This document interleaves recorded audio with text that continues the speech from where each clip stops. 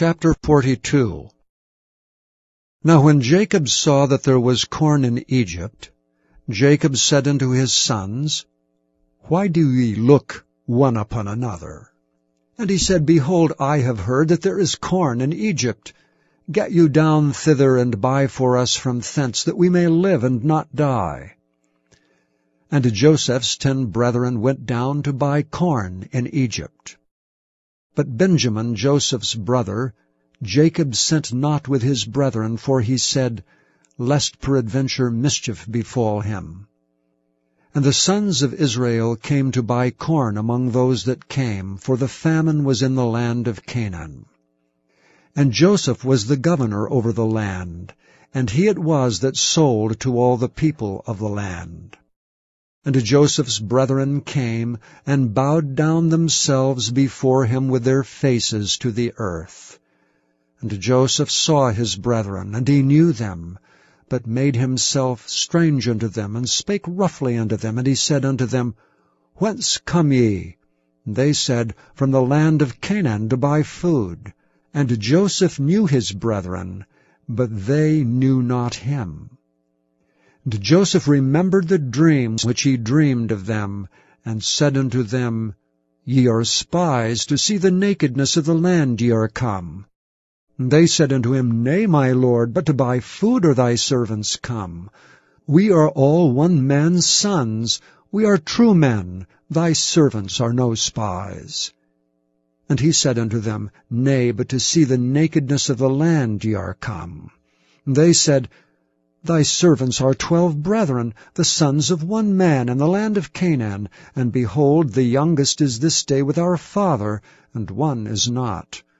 And Joseph said unto them, That is it that I spake unto you, saying, Ye are spies. Hereby ye shall be proved.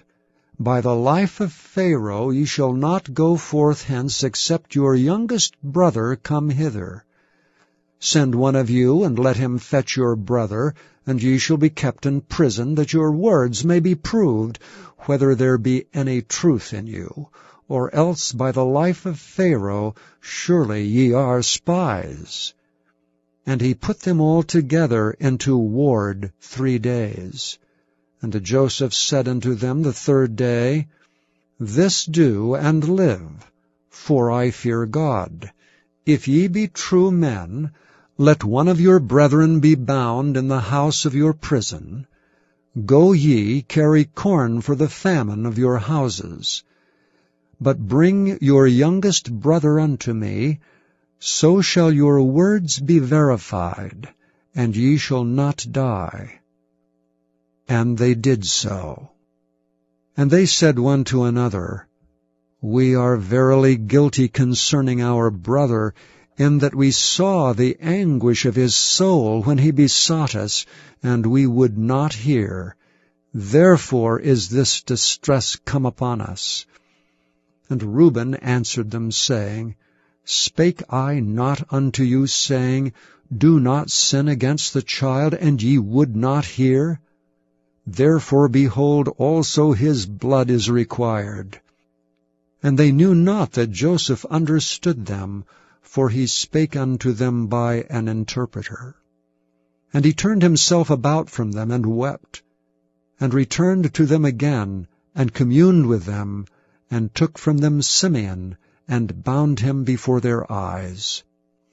Then Joseph commanded to fill their sacks with corn, and to restore every man's money into his sack, and to give them provisions for the way, and thus did he unto them.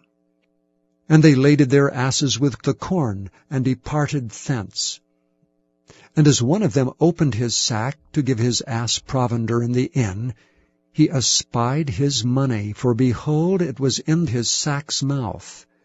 And he said unto his brethren, My money is restored, and lo, it is even in my sack.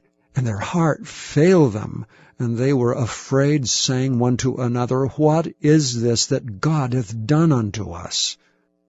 And they came unto Jacob their father unto the land of Canaan, and told him all that befell unto them, saying, The man who is the lord of the land spake roughly to us, and took us for spies of the country.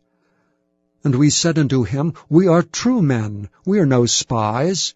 We be 12 brethren, sons of our father. One is not, and the youngest is this day with our father in the land of Canaan. And the man, the lord of the country, said unto us, Hereby shall I know that ye are true men. Leave one of your brethren here with me, and take food for the famine of your households, and be gone, and bring your youngest brother unto me. Then shall I know that ye are no spies, but that ye are true men. So will I deliver you your brother, and ye shall traffic in the land. And it came to pass, as they emptied their sacks, that, behold, every man's bundle of money was in his sack. And when both they and their father saw the bundles of money, they were afraid. And Jacob their father said unto them, Me have ye bereaved of my children. Joseph is not, and Simeon is not, and ye will take Benjamin away. All these things are against me. And Reuben spake unto his father, saying, Slay my 2 sons, if I bring him not to thee. Deliver him into my hand, and I will bring him to thee again. And he said, My son shall not go down with you, for his brother is dead, and he is left alone. If mischief befall him by the way in the which ye go, then shall ye bring down my gray hairs with sorrow to the grave.